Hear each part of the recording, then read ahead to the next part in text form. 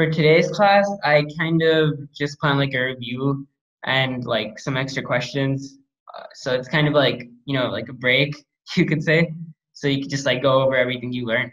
So I'm not going to review everything that we've learned so far, but in the questions that I give you, if you have any doubts, anything you want to like, you want me to redo, anything you like not 100% sure of, we can always go back to my previous slides, okay? So one quick statement I wanted to show you was, how we're using sum is equal to sum plus I? That will actually increment sum, or it'll add to the value of sum. You can actually use sum plus equals to I.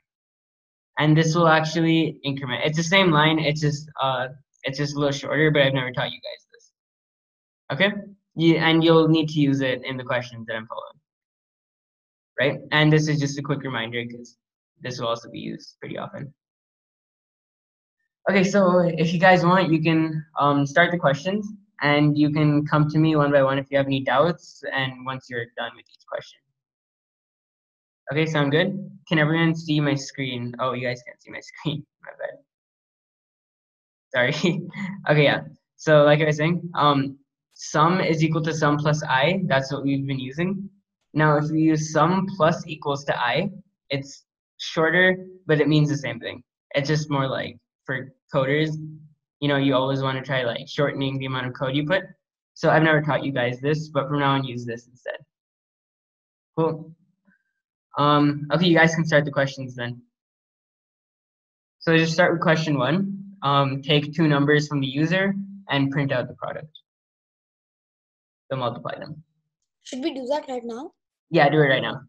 I'll wait. Yeah, we can just go through the questions one by one. So like it's more of like a review. So the questions do get harder, but Okay, I'm just gonna keep this open and then question by question, I'll go through the answers. Okay, so this is the answer for the next question. We can run this, we can test it out. Okay, this is hopefully right. I guess we'll never know. Yeah, so that's 3 multiplied by 67 multiplied by 2, 7, 4, 7, 5.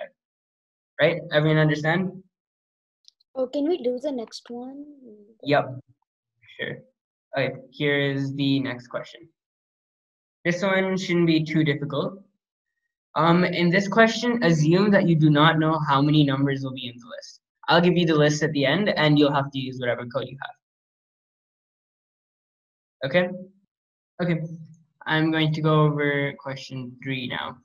Now, the question for question 3 is, given a list of numbers, return true if the first and last number of the list are the same.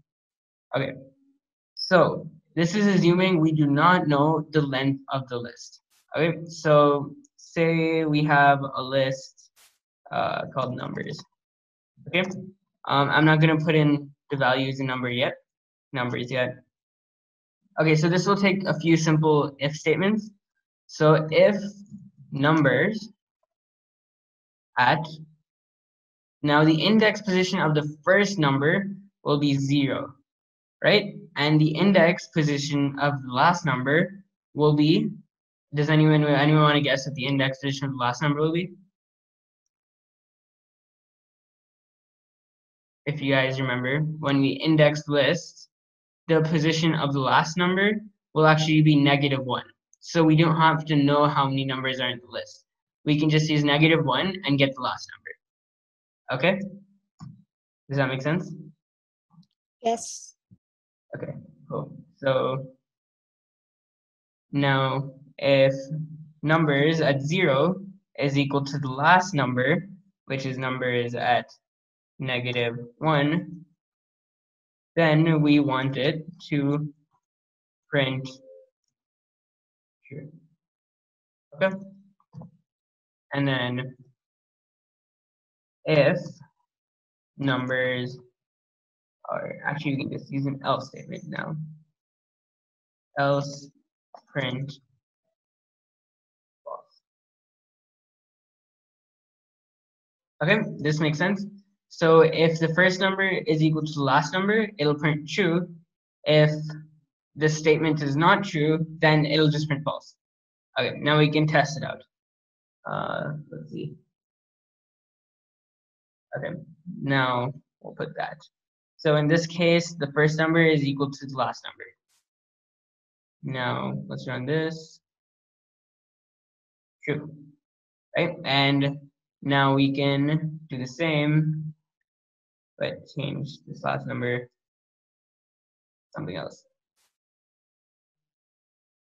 Okay, false. Cool, makes sense to everybody? Yep. Cool. Okay, next question. Write a function that returns the maximum of two numbers, right? So this one shouldn't be too difficult either. Basically, like, do you have to take like two numbers from the user and then tell which one is greater? I mean, okay, if you want to do that, sure, then you can input two numbers. Or else you can just make two variables. That's fine too. Okay, actually, instead of inputting numbers, what you can do is just pass them in as arguments in the function. Okay, do that instead. Okay, so I'm gonna get started on the fourth question. Okay, so for question 4, they're asking us to create a function that returns a maximum of two numbers. Okay, so these two numbers I want passed into the argument as arguments into this function. Okay, so if I make a function maximum finder, right?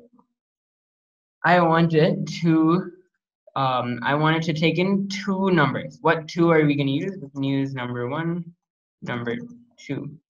Okay, this is what I mean by passing them in as arguments into the function. Right. So now we can just use some simple if statements. If number 1 is greater than number 2, then print number 1 is the maximum. Now if number 2 is greater than number 1, print number 2 maximum. And finally, the reason I didn't use an else statement there, because there can be another scenario where else they can be equal. So then we can say print the numbers are equal. Okay, so when none of these cases are satisfied, that means the two numbers are equal. I have a question. Can we use an if, an else, and an elif statement? If, an else, and an else. Yeah, of course.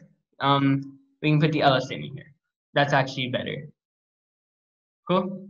In this case, it doesn't make too much of a difference, but we can. And the next question, it'll actually make a big difference. You'll see. Okay, now we can just call this function with the two numbers, maximum finder, and like. Okay. Number 1 is the maximum. Now if we make this like 24, then number 2 is the maximum. And if we make this 24, then numbers are equal. Cool. Okay. You can ask me if you have any questions. Let's move on to the next question. So this one's a little longer. I'm guessing this will be the last question of the day. So you guys can work on that. And then after that, we can take this as homework. Write a function to average numbers into this. Shouldn't be too difficult, but yeah, take your time.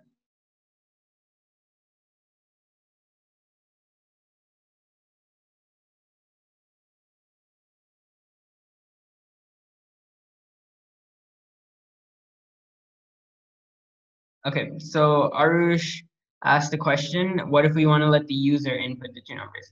Okay, we can work on that. Everyone else can work on the other question if you would like. I can show Arush how to do this.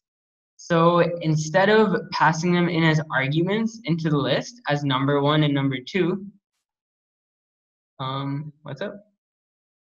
And yeah, okay. So instead of passing them in as number 1 and number 2, you can call the function, but first you can just say number 1 is equal to int input enter number 1, and same thing. Number 2 is equal to int input enter number 2. Good question, because yeah, makes sense. Yeah. So over here, we're still calling the function, but we're not passing in any parameters, right? So we're calling it with nothing inside, but this function will still run everything inside over here. Okay. So we can make this a little nicer if you want.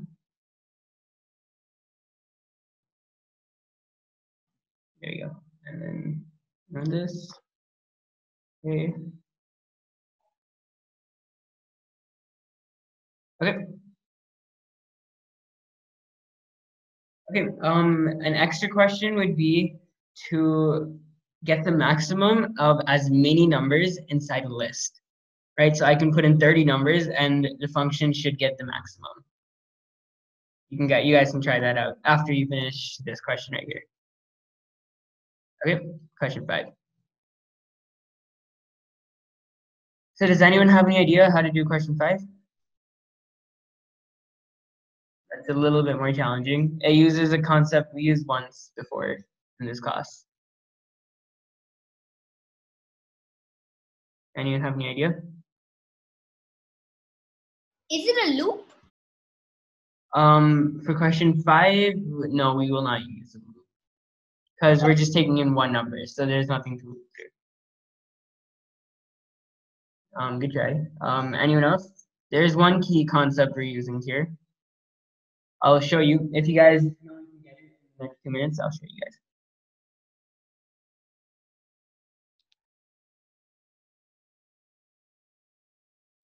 Like I know. Yeah. Huh? Sorry. I would like to find remainders. We're meant to do equal 0. Okay. Do you know how you would get the remainder? I'm not sure about that. Like. Okay, yeah, Arish answered it. So you would actually, good job. You'd actually use a modulus. A modulus is a percentage sign. So if you were to do 5 modulus 3, it would give you the remainder as 2. Okay? Yeah, good job. Try it out. I'll give you 2 minutes. Try using that concept. If you can't get it, then I will solve it.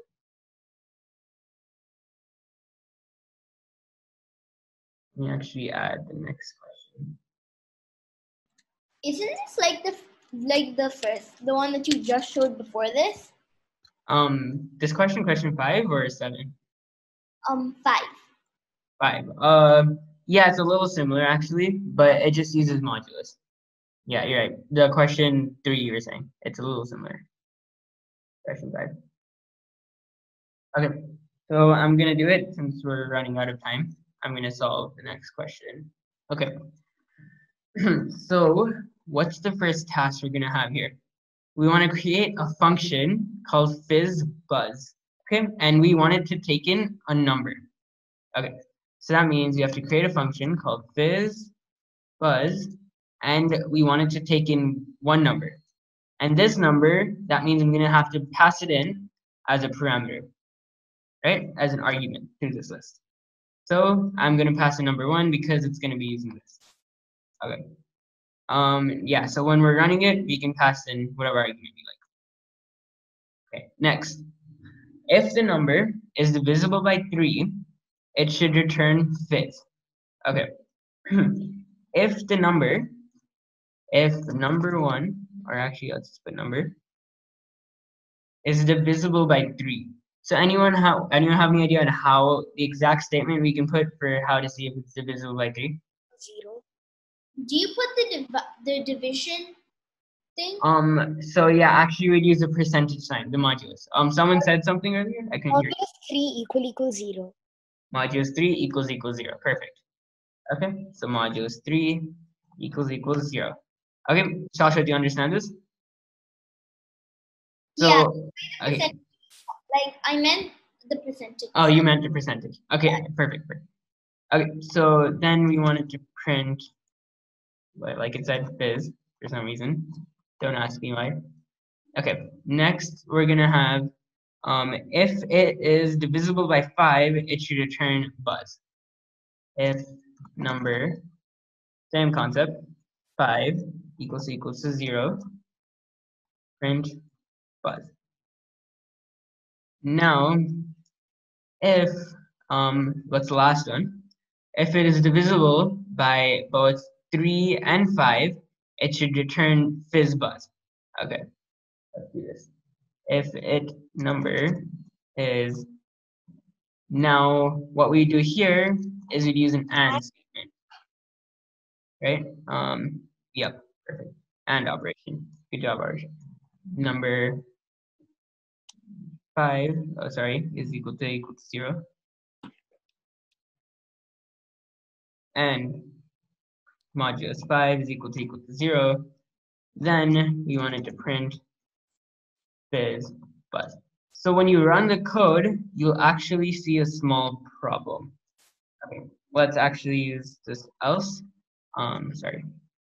Else we want it to return the same number, which means print number. Perfect. I did the exactly same thing as that, but like when I run the code, it just returns the same number, even if Oh, it's really? 3 or 5. Okay, interesting. I'll see what, that wasn't the problem. Fine if I did the same thing, but except for if I did Elif. Okay, yes, that's actually the key to solving this.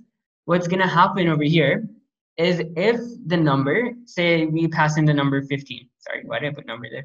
Okay, say we pass in the number 15. That would mean it would print fizz, it would print buzz, and it would print fizz buzz. But actually, if it's divisible by both of them, we only want it to print this. So how can we avoid that? We can use the elif. Okay, so this is gonna be the first command we check for, right? Elif and else if here. So if it's divisible by both, it'll print fizz buzz. If it's only divisible by 3, it'll print fizz, and then it'll end the if and else statement right there, and it'll move on to the next line. If its number is divisible by 5, then it'll print buzz, and then it's finished. And then finally you have the else statement, if it's none, right? But if you use the if, it'll check no matter what the previous case scenario gave. So that's why we'd have to use if and elif. Okay, so we can test this out. It should be running well. Okay, you see that? So it printed fizz buzz because it was divisible by both. Now we can do 9. We can do fizz, and again 10 divisible by 5. It'll give us buzz. Okay, and if we do none, say like 17.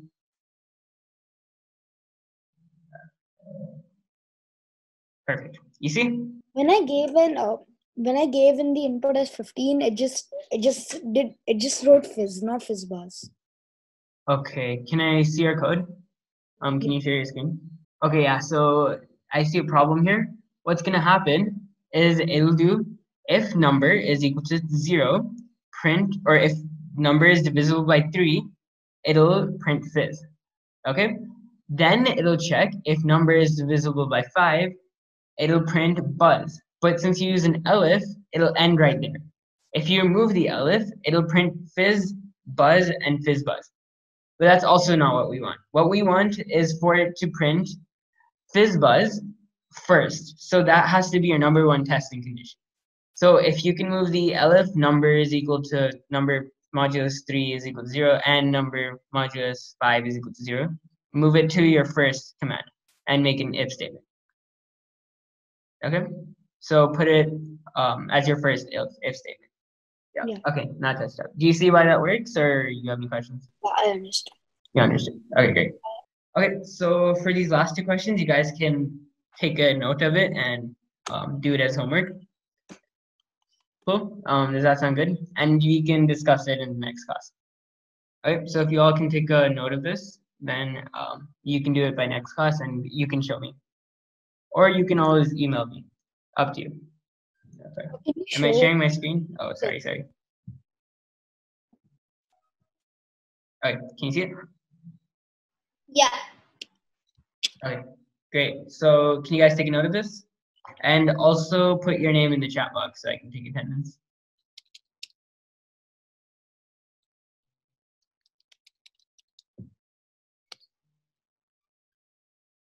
Okay, great. So you all can leave now. Thanks for joining. Sorry. Thanks for joining, everybody. I'll see you guys next week.